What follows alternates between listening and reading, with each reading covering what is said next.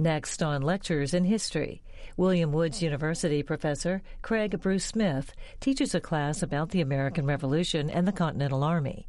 He describes how the force differed from the British military in demographics, organizations, and the officer selection process. He also talks about the significance of military operations in the northern colonies.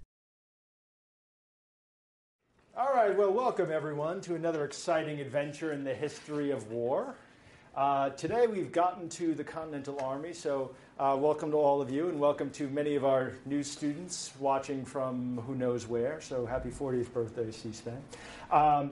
So today we're going to focus on the Continental Army, and this is, we're situating this very much in the broad history of war and the military. And the Continental Army in a lot of ways is different from other armies that have preceded it, largely because it's one that's very much based on ideals and certain concepts and beliefs rather than sort of your traditional army.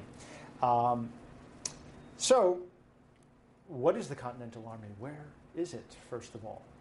Anyone? America, okay. So, Continental Army based in America. It will become the first United States Army, but before it is the U.S. Army, it is the Army of America, yes. But what element of America? Revolution. Well, it's certainly part of the American Revolution, specifically. The colonies? Yeah, the United Colonies. So, when does the Continental Army begin? It's not necessarily with the start of the Revolution, but we are going to pick up our story with the beginning of the war. So a couple of classes ago, we were talking about the French and Indian War. And the French and Indian War was a world war that fundamentally altered several different nations, but primarily France, removed from the North American continent, Britain, and the British colonies. And many Americans had fought alongside British soldiers and British officers during the war. And anyone recall what were some of the things that transpired when the two groups interacted? I mean, the British, they looked down on the colonists. Okay, so in a lot of ways, the British are looking down on the colonists for a number of reasons. And that was having to do with tactics, having to do with a lack of formal military training. Some of it had to do with how they dressed. So we know there's lots of resistance. There's also a large aspect over who holds the higher rank.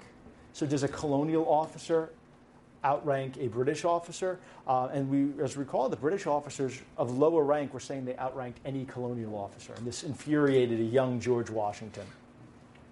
So our story begins after the French and Indian War and the start of the American Revolution. So, who wants to give me the standard answer? What caused the American Revolution? The Tea Party. Well, that's part of it.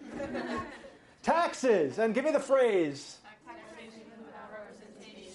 Okay, no taxation without representation. Or if you're like, taxation without representation is tyranny. Perfect. All right. So, from there, from taxes, it's also more than that. It's about rights. It's about being treated as a full subject or a full British subject. And ultimately it evolves into violence. And this starts after the Tea Party. There's the Boston Port Bill and a number of what are termed the intolerable acts are going to shut down local government. It's going to bring in martial law over Boston and Massachusetts. And the British actually start, under Thomas Gage, who's general, military governor, start seizing powder and seizing weapons, leading to increased tension. And this is ultimately going to build to a potential chance to seize gunpowder at the town of Concord, or maybe even arrest Sons of Liberty, leading revolutionary figures who would be Samuel Adams or John Hancock in nearby Lexington. And what results?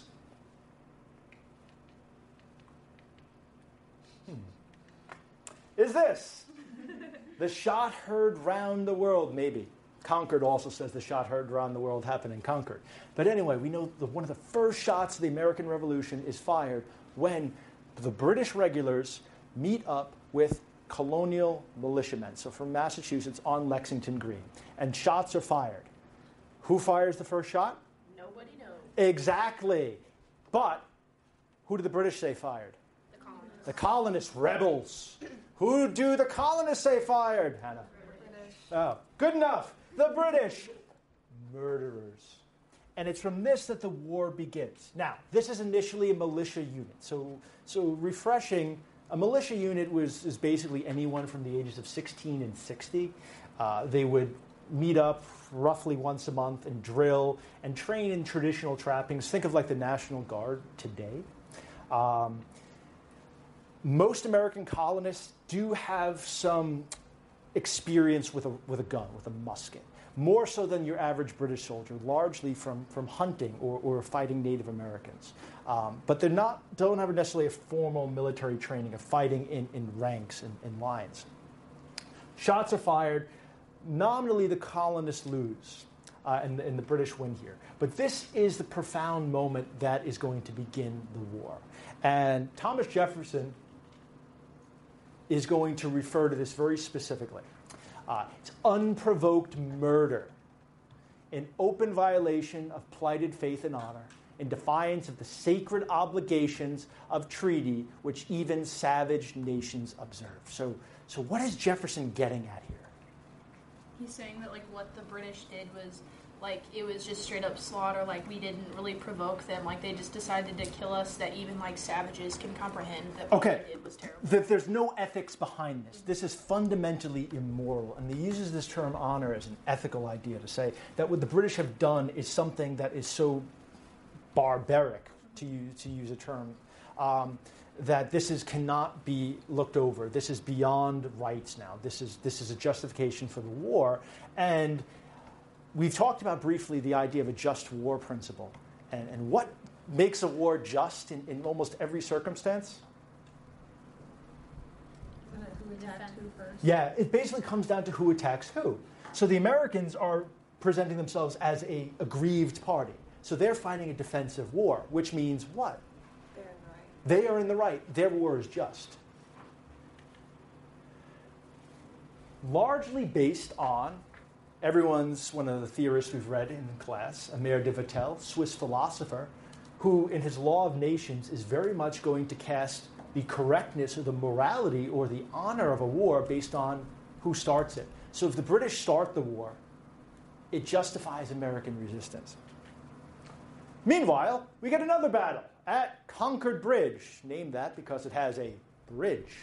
So the Americans are successful at Concord Bridge, even against more trained, skilled British regulars. So why do you think this is? You may remember this from William Wallace, Scottish Rebellion.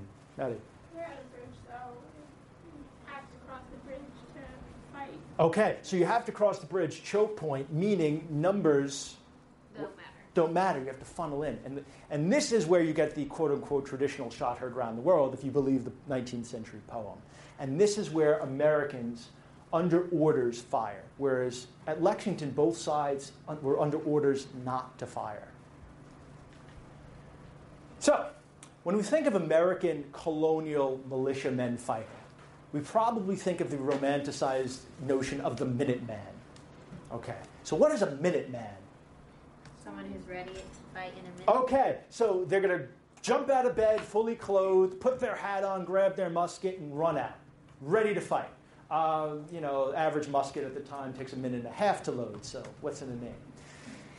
So the idea is the militiaman is fighting in an irregular style, what we call today a guerrilla style, but very much copying the Native American style. And why did the Americans develop this style as opposed to the British, who were fighting very much in open rank formation as they would in Europe? They had to defend themselves against the native people that were living in the Americas when they got there, and so they had to adapt to their tactics, and so they kind of learned from the Indians. Okay, exactly. They have adapted over centuries, this tactic. Also, the British weren't equipped to fight in that style of warfare, so they would be marching in ranks. Okay, exactly. So we've seen this specifically, if we think back to the French and Indian War, at Braddock's defeat, the Battle of Mongalia, where a British army is defeated by French and their native allies using the same tactics. They didn't. The British had the higher numbers, so they had to adjust their fighting style to accommodate for that. Okay, so there's have to accommodate and adapt to their enemy. Now, the popular perception on the march back from Concord is this sort of attack from the tree line. You'll see them all down here, from hidden positions on the exposed flank, the exposed side of the British Army. What's interesting, though, on this long march back, now think about this. The British Army is marching back after doing an immediate march at night from Boston to the outskirts and then marching back with limited ammunition. They can just be picked off. But what you'll see on this map is you'll see these little explosion marks. And every time you see that, it was actually a moment where there was a pitched battle. So despite the common romanticized element of their hitting, running, hiding behind trees, think like Mel Gibson in The Patriot, there are pitched battles along this. But basically, it's going to force the British to retreat to Boston and defend themselves. Ultimately, the British are going to attempt to take fortified colonial positions at Bunker Hill, which, as every trivia fan knows, is actually fought on Breed's Hill. The Americans lose, but they inflict heavy, heavy casualties. But still, this is not the Continental Army. These are colonial militia forces. There had been pretty good win-loss ratio. Again, a win at Concord, a forced retreat to Boston, a Pyrrhic sort of victory.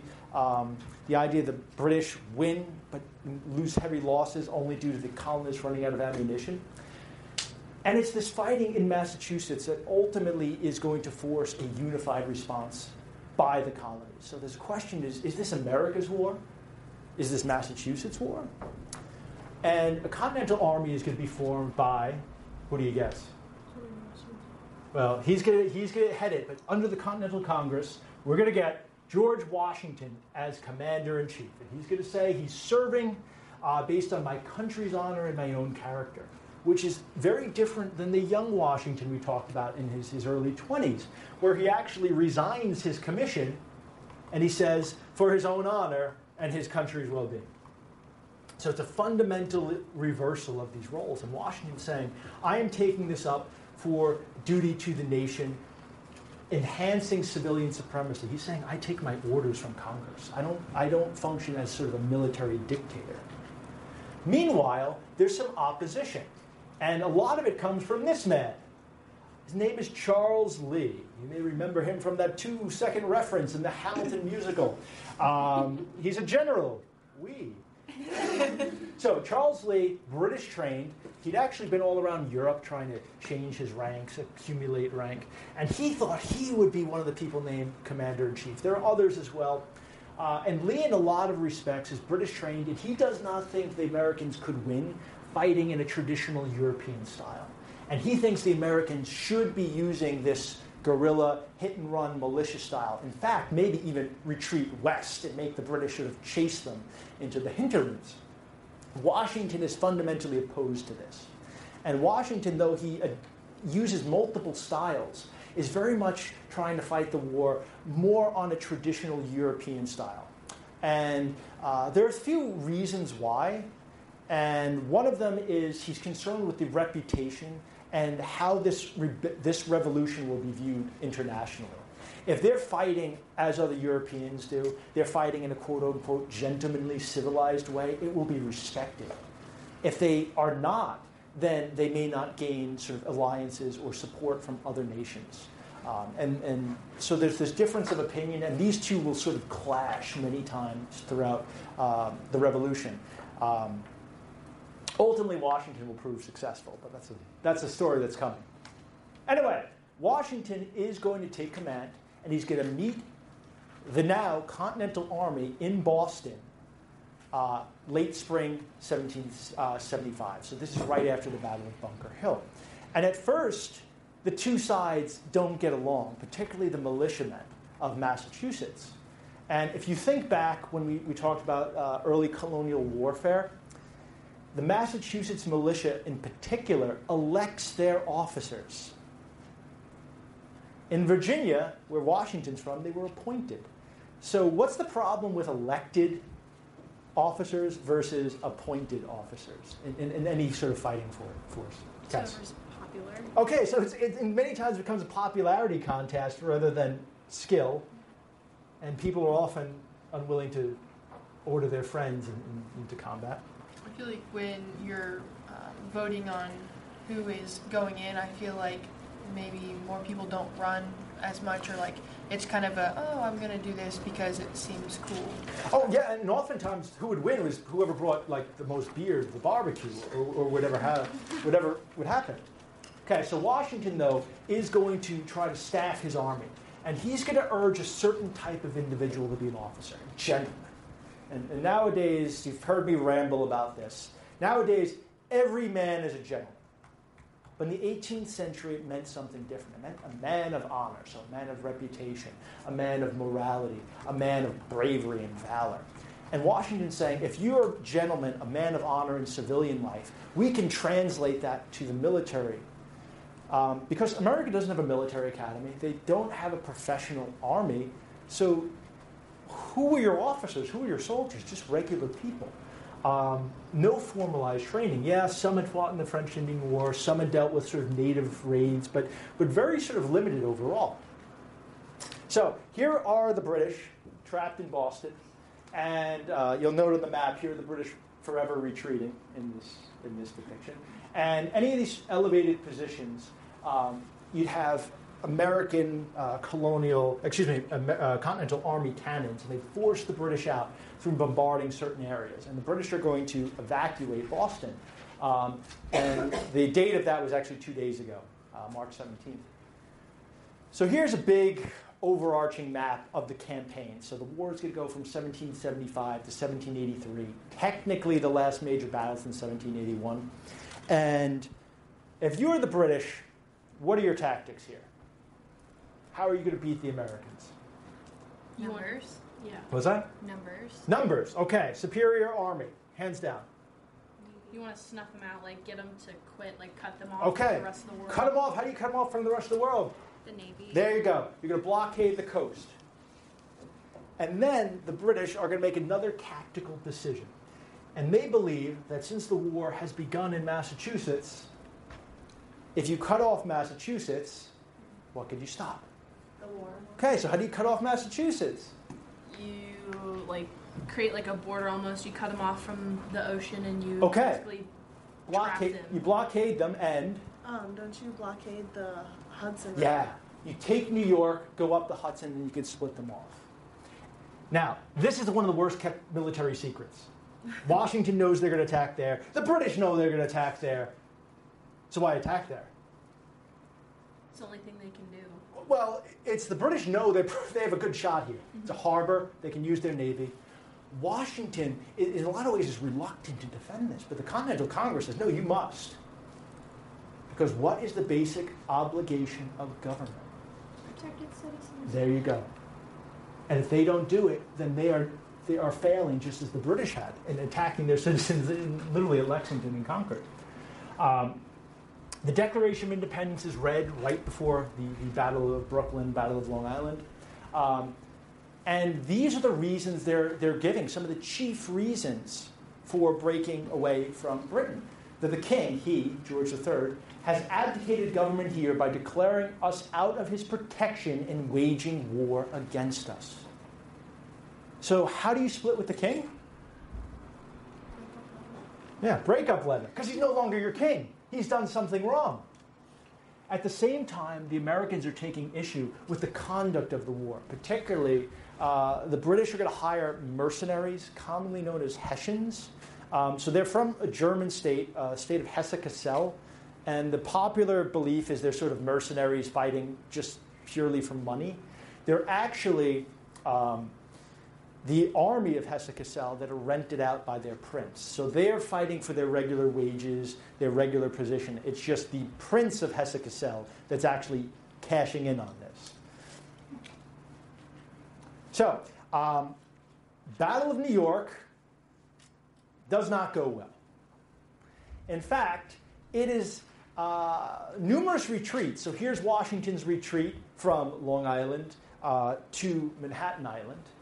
Again, extremely difficult moving an army across any body of water, but Washington proves quite successful. The British are easily going to take New York, and again, the Continental Army is forced to retreat, literally crossing the bluffs of the Palisades.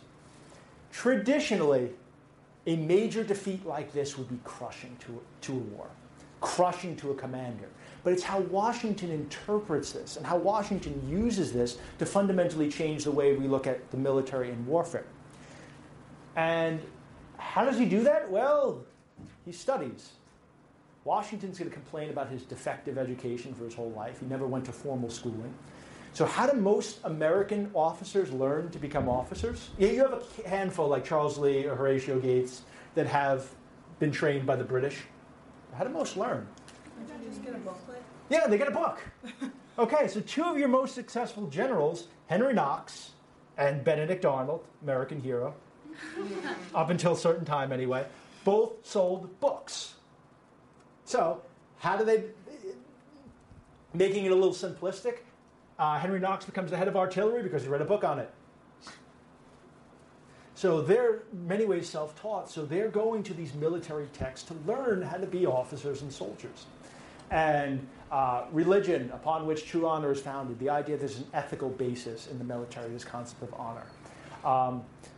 Honor consists in the constant practice of virtue, and the duty of a soldier is honorable and honest where properly performed. The idea that if you act well in a battle or in a campaign, that you are doing your duty, you can receive honor. It used to be that honor was only for the victor. James Wolfe, who had been a British general that actually died during the French-Indian War in Quebec, is going to say also the character of your army. He doesn't want a drunken, vicious, irregular army.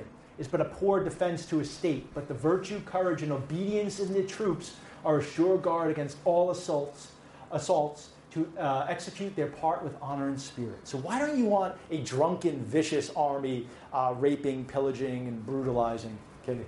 Because you can't organize them and they can't maintain order. Okay. So what's the point? Yeah, if they can't maintain order, that fundamentally breaks down the military. And the revolution is about ideas. So who do you want on your side? Gentlemen. The gentlemen, certainly, but who else? You're fighting this war in America. Americans. Yeah, you don't want to upset the delicate balance between potential patriots, potential loyalists, or the quote-unquote neutrals. Frederick the Great, we read about him. Okay, so Frederick the Great, Prussian king, Prussian general. We focused on him before. And in this point, numbers are an essential point of war, and a general who loves his honor, his reputation, will always take extreme care to conserve and recruit his troops. The idea that he's concerned with the well-being of the average soldier. So what's so shocking about that, if you think about war and the common soldier prior to this, whether it's in the British Army or any pretty much European army, they were the dregs of society. They were the absolute lower classes. You joined the military because you had no other choice. And so they were viewed as expendable. So what is Frederick the Great doing here that's fundamentally different? He's talking about how the numbers of your army is really important because each individual man could be the tipping point. Okay. A single person could make you win or lose. Okay, so you're dependent on the conduct of your soldiers. And at the same time, for Washington, what happens if the army is defeated, if he loses too many men? That's the whole country. Yeah, that's the revolution. War's over. This is what he has. So there's an understanding of the soldiers are something different. Humphrey Bland, who's another British general, again, is going to publish a book that the Continental Army takes seriously. When an officer has had the misfortune of being beat, his honor won't suffer by it, provided he has done his duty and acted like a soldier. Okay, you're going to lose. At some point, an officer will lose. And it shouldn't be that officers are chasing victory or chasing the potential of victory. So long as they put in a valid effort, when the odds make sense, they can be honorable. They are performing their duty. And Washington is literally going to relay this to the Marquis de Lafayette, general and his sort of pseudo-son, when he says, "No rational person will condemn you for not fighting with the odds against you, and while so much of it depending on it, but all will censure a rash step if it is not attended with success." So what is Washington getting at here? Basically, it's okay, if you don't, if you decide not to make, if the odds are against you, don't do it. But if you have a small chance that the odds are with you and you just rush it, then you have an obligation to preserve the army. And some of it is about maintaining the army in the field because the revolution will stay alive. Some of it is protecting the men. There's not the complete rank difference that you'd see in the British Army where you still have aristocracy.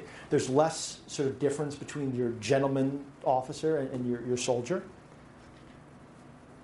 So Washington's going to use, again, going back to this, what are called Fabian tactics. So this is the Roman general Fabius. And they're classic defensive tactics that are first employed against Carthage in the classical era. And Fabian strategy, which we talked about long, long ago, involves a defensive war, also known as a war of posts. So a defensive war implies fighting when it makes sense for you, forcing the enemy to act. So Washington's only going to fight when it makes sense for him. Otherwise, he's going to retreat. He's literally going to retreat from New York through New Jersey, and he's going to have the British chasing him, particularly General Charles Cornwallis, who you may remember from such films as The Patriot. He also plays Ben Franklin in the John Adams miniseries. Anyway, he actually refers to Washington as the fox. And he treats it that this is a game, this is a hunt, and he is literally hunting Washington. And Washington is literally running and hiding. So he's using these Fabian tactics, not out of cowardice. He's using it because he wants to maintain the army. And then when the situation is in his favor, such as here, crossing the Delaware, he's able to spring these very elaborate, difficult, silent night crossings of rivers, the Delaware, and attacking Hessians and winning successful battles, keeping and preserving the war, giving the Americans this big moral boost at a time when favor in the war is waning and commissions are running out. And it's from fighting this war of posts, fighting in defensive ways rather than being just ultra aggressive. Sort of the idea of the older model of attack, attack, attack. And Washington's going to view the army very differently. And he's going to say, I should hope every post would be deemed honorable, which gave a man opportunity to serve his country. And by this, he means soldiers, yes, he means officers, he means anyone can serve. He also expands it to anyone that's aiding the military. And that could be civilians providing food or clothing. It could be women taking up collections to feed the army. It could be even African Americans who are joining the army to serve in a variety of capacities. And expands the definition of who is a gentleman. We've said that gentleman was a really hierarchical term. But as early as 1775, so right at the start of the war, we have a new term created. It's called the gentleman soldier. And it's being done in sermons. It's being used for the Continental Army. It's being used for the militias, which are fundamentally different. You're still sort of National Guard units of local men in the 16 to 60 range. That gentlemen soldiers exhibit good conduct and noble character. Think of that word noble, as if birth. In the service of their country. So they become honorable. They become these gentlemen by serving their nation. It's duty to the nation rather than to a king or to a lord, as we've talked about in earlier sort of time periods. Every soldier should be a gentleman. How do they advance? Merit. And if you'll recall back to the French and Indian War, the Virginia militia under Washington had started to promote based on merit rather than based on sort of status. And soldiers have to regard their duty to be sort of become honorable. It doesn't say they have to be victorious.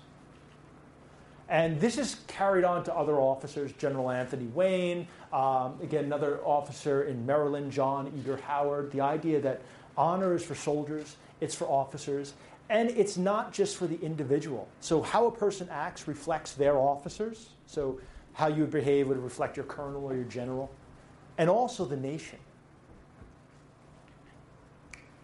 Meanwhile, we do have African American soldiers, both free and enslaved. So does anyone know the first battle that African Americans fought in the American Revolution? Trivia question. There are African Americans at Bunker Hill, but they're even earlier. Lexington. So Lexington conquered and Bunker Hill. In fact, the Massachusetts ranks were not segregated. And these are free African Americans who had fought. And initially, Washington's really resistant, as is the Continental Army, as are his sort of other council of generals. And he initially forbids enlistment of either not just enslaved, but also free African Americans. He's ultimately going to move back. He's going to allow free African Americans and then ultimately enslaved African Americans. And the question is, well, why the change? Now, two schools of thought. One is the pragmatic. The British, under Lord Dunmore, who is the royal governor of Virginia, is going to issue a proclamation providing freedom for any slave who fights against the colonists.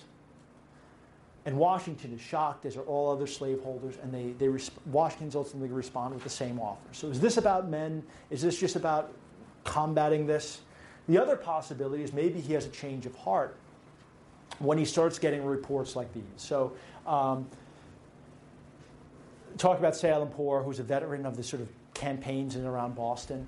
He's a character of so brave a man who behaved like an experienced officer as well as an excellent soldier. So not just any soldier, but as an experienced officer, so elevating an African-American soldier. General John Thomas is going to say they're equally serviceable with other men, not other black men, but other men, all other men. And then in pension records, looking at sort of the conduct and sort of honorable nature. So it could be a little bit of both, but we do know there's roughly about 5,000 African Americans or so are going to serve in some capacity, with the Continental Army ultimately offering freedom for service in the war. Meanwhile, things don't go so well for Washington's army. In fact, in battles in and around Philadelphia, Washington's going to lose. And the capital is going to be occupied by the British Army. So this is one of the major low points of the war. And it's going to force Washington to go on the defensive and the retreat again. Meanwhile, further north, the British have a plan. It involves this man, Gentlemanly Johnny Burgoyne. Okay, so he gets the name Gentlemanly Johnny because of his love of finery. He loved champagne. He loved fine clothes. He's said to be a ladies' man. And he was a playwright. So, the mission is for Burgoyne to march south from Canada and another British force to march north from New York City and go along the Hudson and cut off New England. Problems with this are it's a long march through treacherous sort of terrain, mountains, forests, and he has an exceptionally long baggage train, meaning he's lugging a lot of stuff. He has a cart just dedicated to his champagne. Now, that may sound ridiculous. So why are you dragging your champagne through the woods of upstate New York, you may ask? It's not as ridiculous in the period, and that's because British officers, particularly generals of high rank, were expected to entertain their other officers, but also the officers' wives who would come on campaign. So they would stop and requisition a house, and they'd have a party. And if you can't throw these parties, it's really calling into question your sort of character. So he's moving along with Native allies, and the Native allies are getting terrified of saying this is not good tactically. We have to be aware of ambush. We have to nonsense, and they march further along. Ultimately, an American army, Continental Army, led by Horatio Gates, British trained officer, also fought with Washington back in the French and Indian War, are going to manage to cut off Burgoyne's army. And Gates will say he single-handedly won the victory, but there's another man that says he single-handedly does it, and that is Benedict Arnold, American hero. Mm-hmm. Okay, so Arnold, despite defying orders, Horatio Gates and Arnold have had this ongoing feud about command and rank. Largely, Arnold had been loyal to General Philip Schuyler. You probably remember his daughters from, again, another musical, and Peggy. And he's really resistant to Gates.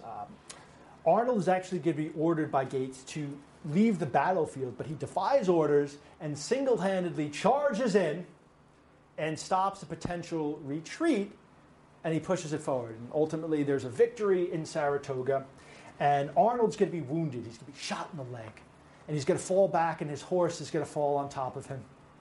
And his men are going to rush to him and carry him off the field as if he was a Spartan soldier. And he's asked, General, how are you? He goes, you're wounded in the leg. And he says, I had rather it been my heart. So he's looking for this glorious end, this romantic sort of classical death. And had he died right there, he is probably one of the greatest American heroes of all time. So nowadays, if you go to the Saratoga battlefield, they just have a statue of his leg where he got shot. It's a patriotic leg. The rest of him is the problem. So there is a surrender. Burgoyne surrenders this army, and it's a major turning point. Among other things, there's negotiations going on with France, and it proves to the French that the Americans could potentially win. And the French are willing to get into this war, sometimes for no other reason than they just don't like the British. Other reasons are they hope to gain back some of the land, or they may have lost. They lost during the French and Indian War. So the French come in, and there's an alliance formed, the Treaty of 1778, and it's an alliance between the Americans and the French. So the French are going to send money, supplies, ultimately an army. It's going to take a little bit. But more importantly, what is France's most important contribution to the American Revolution? Is it the Louisiana? Oh, that's later. That's later. The Navy. Because the American Navy cannot stand up to the British Navy. The French Navy is comparable in many respects. And this is what's going to cut off a lot of the British advantage. So, as news of Saratoga spreads, Washington is at the darkest period of the war. He's in Valley Forge, encamped, in snow, short on supplies, short on clothing. Meanwhile, Horatio Gates has won a grand victory. And Gates becomes the hero of the North. And he starts potentially conspiring. Washington's just lost. Washington's just allowed the capital to fall. Maybe Washington isn't right to lead the army, some say. And this is going to be, during this period of victory in the North and defeat in and around Philadelphia, it's going to lead to an attempt to unseat Washington. But before we come to this, the winter encampment at Valley Forge is crucial. And one of the reasons it's crucial is armies in the 18th century don't fight in the wintertime. You'd have campaigning seasons. You'd fight in the spring or the fall or the summer, but not in the winter.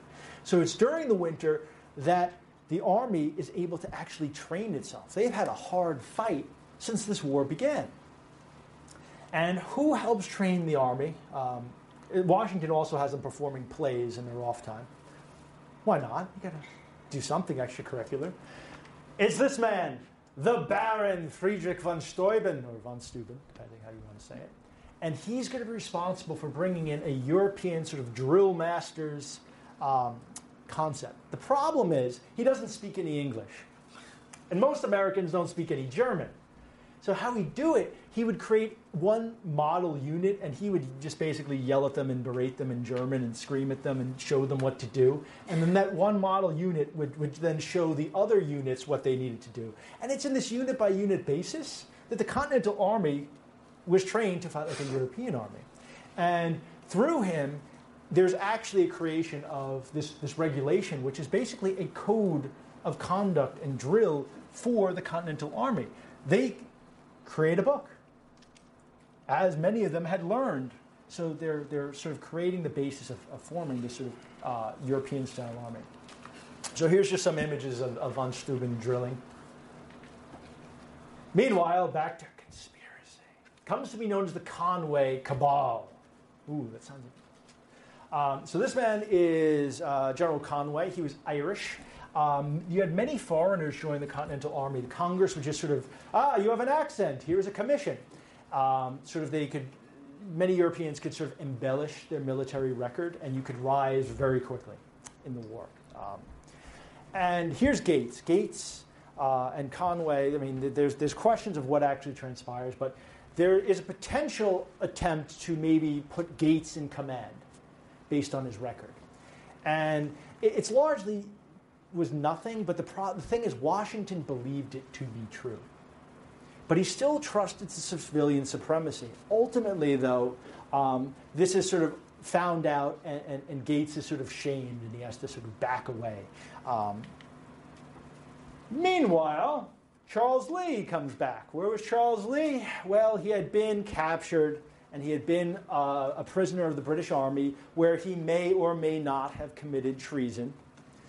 In the late 19th century, a document was found that Lee had drawn up a plan to sort of tell the British how they could defeat the Americans. The question is, was this done for false information, or is he literally trying to betray the Americans? I leave it to you to judge. But no one knew it at the time. Lee returns, and he's sort of just been out of touch. He's been a captive for 2 years. The war sort of passed him by. But he has been this sort of constant adversary of Washington. He's British trained. He has fought throughout Europe. And this all comes to a head again at the Battle of Monmouth, which is in New Jersey. And Lee is given command of the vanguard initially, which is a prestigious position, leading the army at the front, with orders to attack. And he turns it down. I shall not deign to accept that. So Washington appoints Lafayette. Lafayette accepts. Lee is now upset that a junior officer has been placed in command rather than him. And then he demands the position. So he accepts it. He marches out, and his force is facing British grenadiers. And ultimately, he's under orders.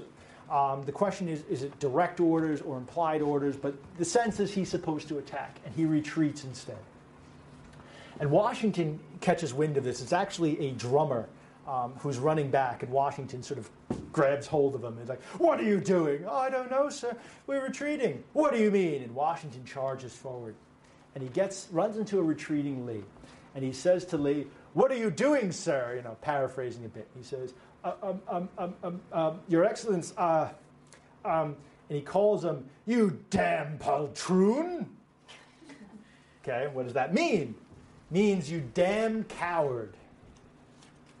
Publicly. And there's all sorts of these mythical languages that the trees shook at the sound of Washington swearing. And anyway, Washington relieves him of command and personally charges in, writing a potential retreat.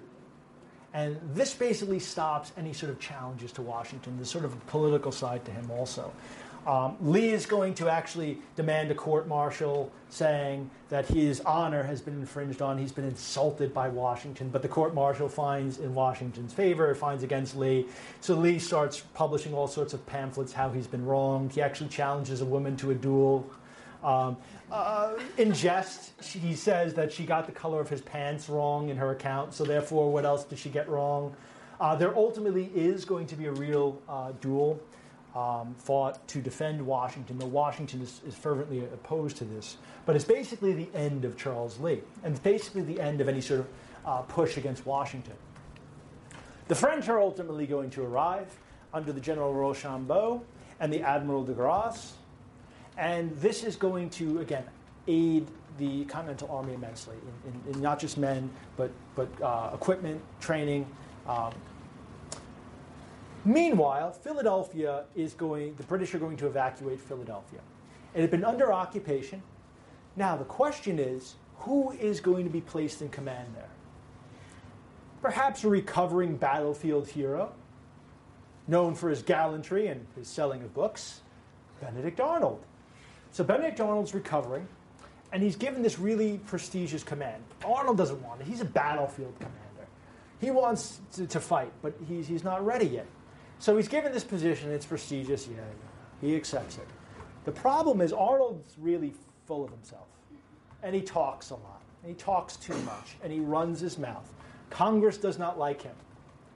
He feels he's constantly passed over by other lesser officers, inferior officers that have been promoted over him.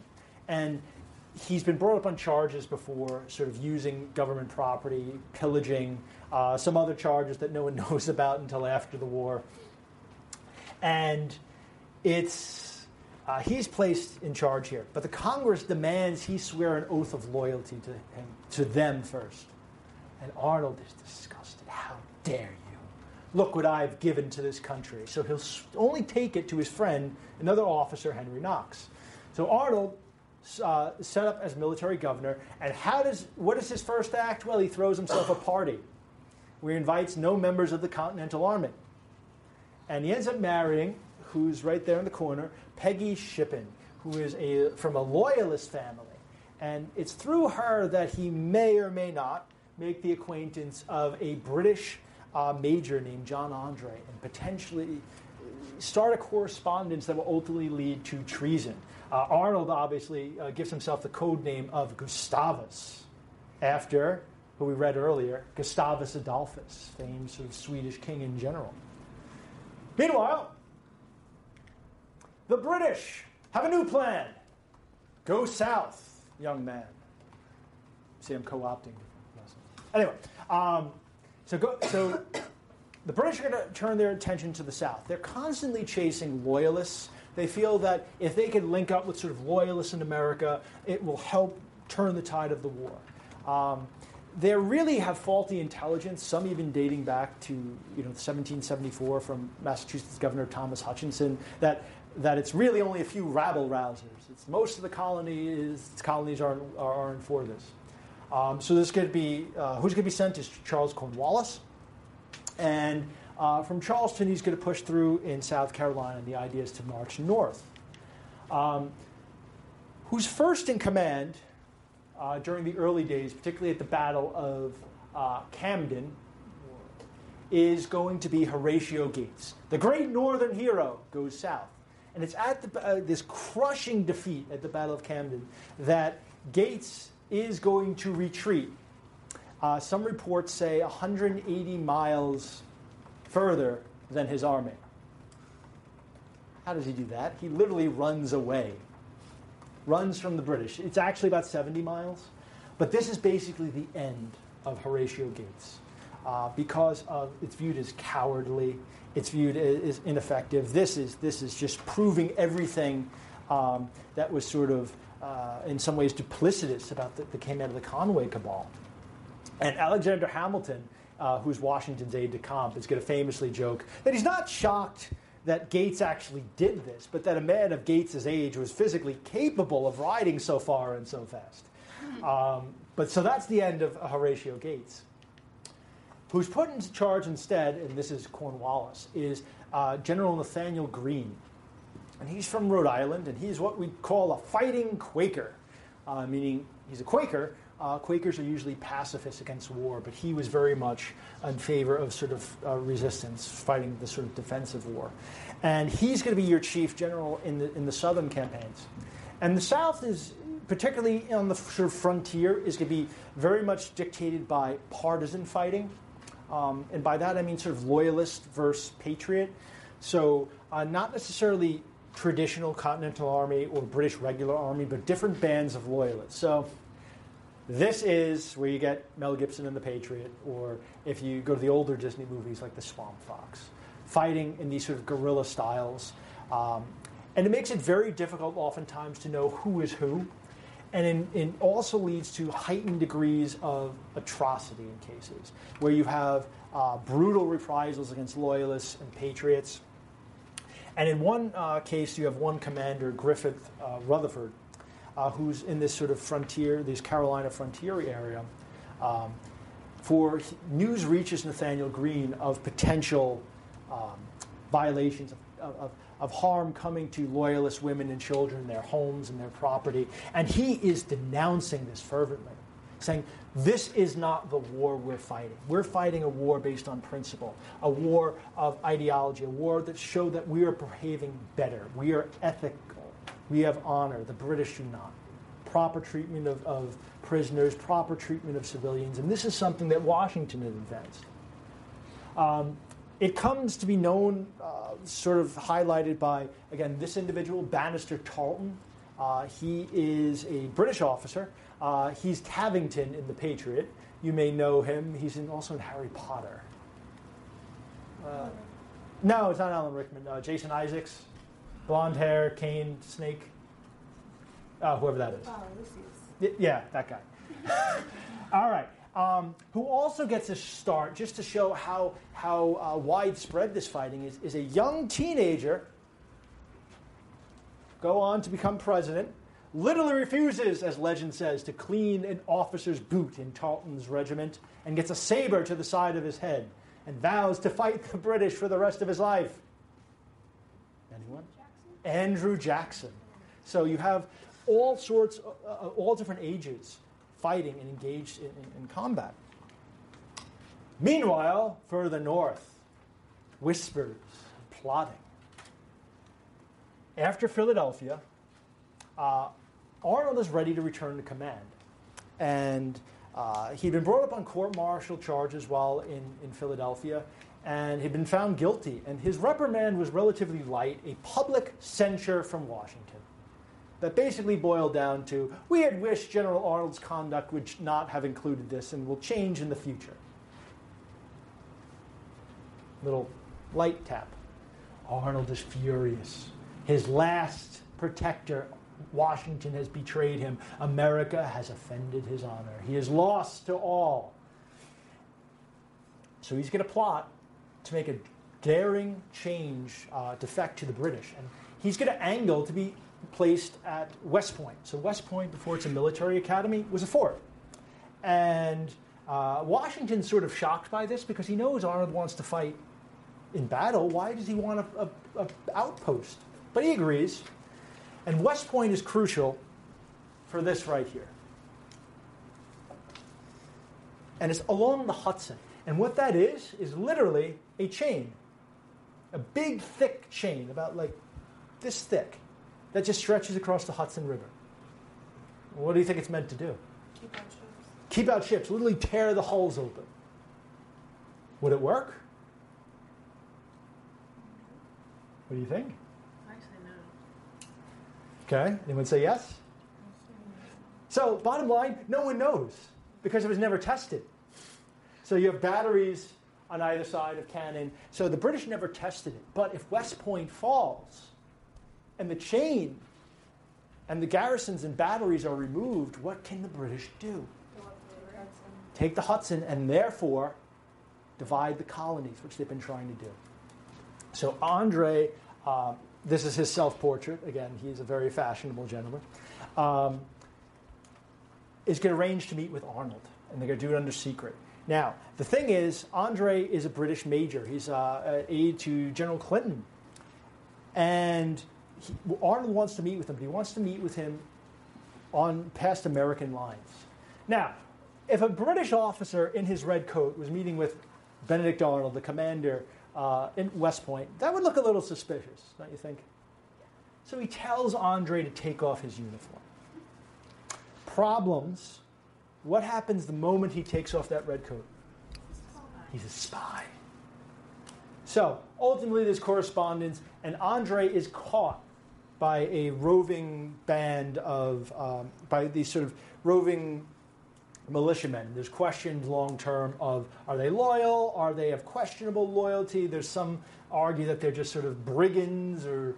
but anyway, they become celebrated initially as these great heroes. And Andre, unfortunately, identifies himself as Major John Andre of his king's forces. And these sort of shocking display that, whoa, they're not British loyalists. So Arnold is discovered. Andre is ultimately going to be hanged as a spy. But Washington, the Continental Army, uses this great moment. There had been waning difficulty between the Continental Army and the civilian population at this point, where the Army had been complaining, well, the civilian population isn't supplying the Army properly. Where's the food? Where's the clothing? Or if it was being sent at exponentially high prices, so war profiteering. Meanwhile, the civilians were saying, how come you haven't won this war? You let the capital fall. You haven't been winning. But it's this moment that sort of shocks all of America together. It's a moment like 9/11 or Pearl Harbor that sort of brings everyone back.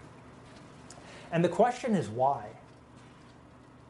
And it's sort of this galvanizing moment. So George Whedon, the general, is going to say, if we have not virtue enough among ourselves to check Mr. Arnold without losing sight of the grand object, we ought to suffer.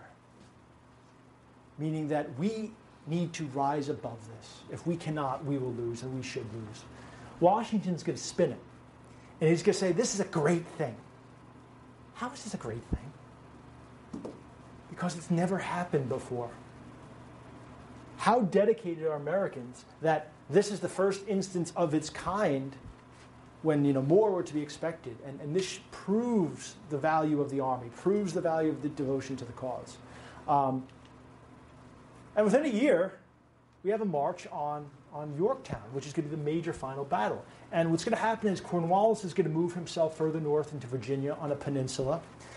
We've talked about this before. Why do you not want to put yourself on a peninsula if you're an army? There's only one way out. Only one way out. So why does Cornwallis do it? Navy. Okay, he thinks the Navy can aid him and he can retreat via the Navy. But through a quick march, a late march of the French and Americans jointly, they are going to surround Cornwallis on the peninsula. And the French Navy is going to cut off the British Navy. So you're literally going to have a siege of Yorktown, where you're going to have siege works built. And Cornwallis doesn't have a way out. And he's going to be forced to surrender. And the British band plays the song, "The World Turned Upside Down." This is the last major battle of the Revolution. It'll carry on for a couple more years, but this is it. And why did the British stop fighting? Why do you think? Why did they stop fighting? They could continue this war. There's still a full army in New York. There was nobody left that was loyal to them in the country. Okay, so you still have loyalists, but you now have to not only defeat the army, you have to win over the hearts and minds of Americans, and that's problematic. It's too expensive. Yeah, this is costly. Wasn't there was issues in France? Okay, so now by this point the French are in, the Spanish are in, the Dutch are financing the Americans. This has become a world war in many respects. Or at least a expanded European war. It's not in the best interest. Yorktown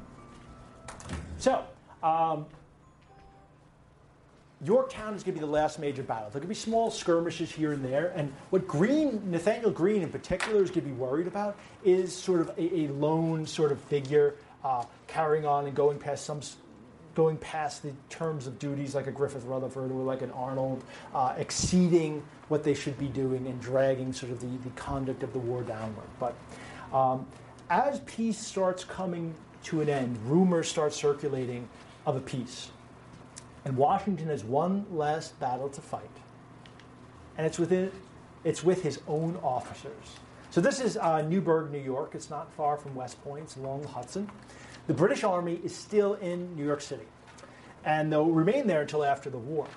And the Continental Army is sort of checking them and watching over them. And the problem was the officers had not been paid. Well, why hadn't they been paid? Anybody? The Continental Congress hadn't set up money. Yeah, they don't have any money. They have pretty much worthless Continental dollars. They had also been promised half pay for life. So a pension. Problems? Same one as before. It's a lot of money. Yeah, and Congress doesn't have it.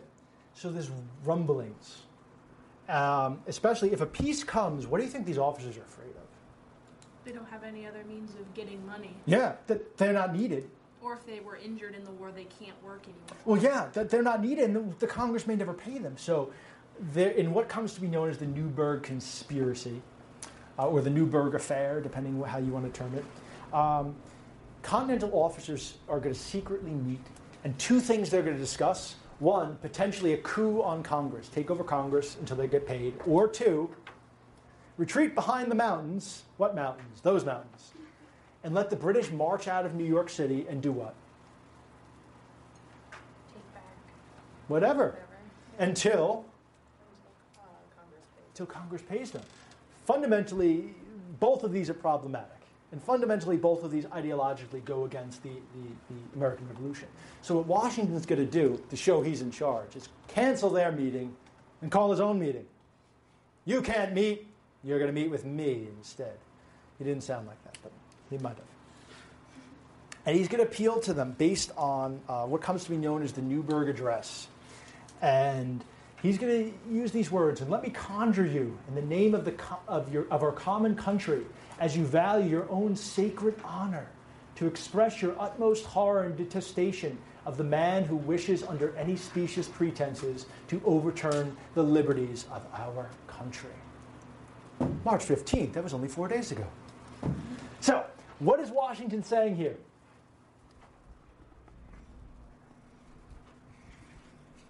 If you do this, you're dishonoring. Yeah, you're dishonoring not just yourself, the country. What have we fought for? Yeah. What have we fought? What will this become? And he uses the term sacred honor. Aside from me babbling about honor, where have we seen this word, these two words? Well, I bet you all have. Trivia. Like American text? Yep. The Declaration of Independence, our lives, our fortunes, and our sacred honor. Washington purposely using words from the Declaration to link this back. Civilian supremacy, the ideals of the revolution over the needs of the individual, sort of the greater good of society. Saying that it's about the country. Think of what we've accomplished. This has never been done before. And you're going to give it up? So what usually happens after a civil war or a rebellion or some sort of conflict like this? How do they usually end? You think about in the classical era or in English Civil War, what usually happens? Usually, yeah, like a treaty or a contract. Okay. Like cease arms. Okay, and who takes control? Maybe a king, or from where's this new ruler king come from? The winning side. Yeah. So think about Oliver Cromwell in the English Civil War, or Julius Caesar, or later on Napoleon. You have this military sort of figure seizing power. And Washington, this will not happen. So ultimately, this is going to appeal to them. And Washington also does a sort of personal thing. And he's got actually a letter he's going to read. And Washington has been losing his eyesight. And most people don't know this, but he wore glasses. But he doesn't want anyone to see them because they're not cool. But also as a sign of he didn't want to show weakness. So what he does is he pulls them out and he puts them on, and he reminds them of what he's given, that he's also given his sight. And the officers start crying, and then they sort of embrace this as Washington showing this sort of humility and this weakness, but basically this appeal to their ideals. And the revolution is preserved, and the army comes out as champions of liberty. But the last act, and probably the most important in American history, in my opinion, and certainly one of the last major acts of the Continental Army is this. It's in Annapolis in December 1783. Peace has been announced, and Washington is going to surrender his commission as commander-in-chief to the Continental Congress. Now, what is so different? What is so shocking about this? Okay? Because everyone thought that he would be sort of something like in a position, something like the king, because that's kind of where we came from, basically. Okay, so the sense that this has always resulted in some sort of right, with a dictator, a king, an emperor, lord protector, whatever they want to call themselves. This never ends well. And Washington is literally giving up power. I mean, this is a man who would not be king. And this is where we actually get the term.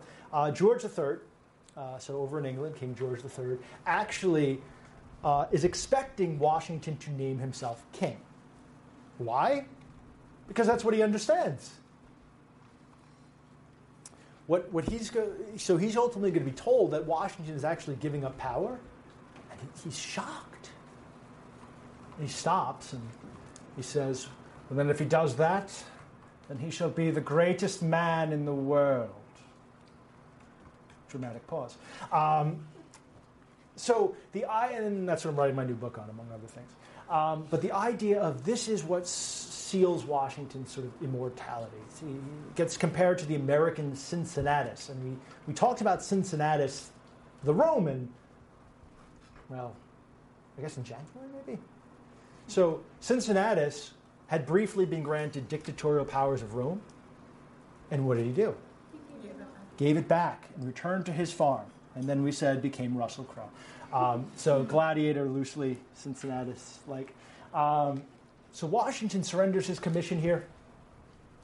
And this preserves civilian supremacy. And it maintains for all after that the army serves the civilian government. It won't be a dictatorship. It wouldn't be a monarchy. It would be civilian controlled. It would embrace the ideals of the revolution. And this moment, in a lot of ways, proves that the ideals that the Continental Army was based on actually held.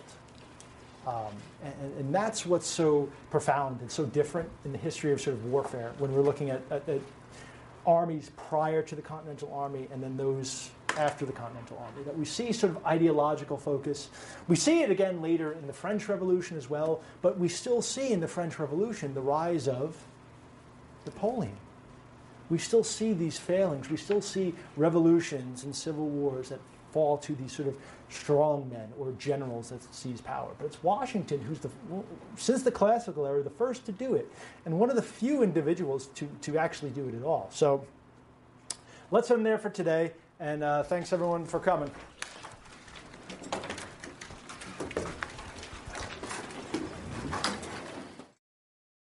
You can watch Lectures in History every weekend on American History TV. We take you inside college classrooms to learn about topics ranging from the American Revolution to 9/11. That's Saturday at 8 p.m. and midnight Eastern on C-SPAN 3.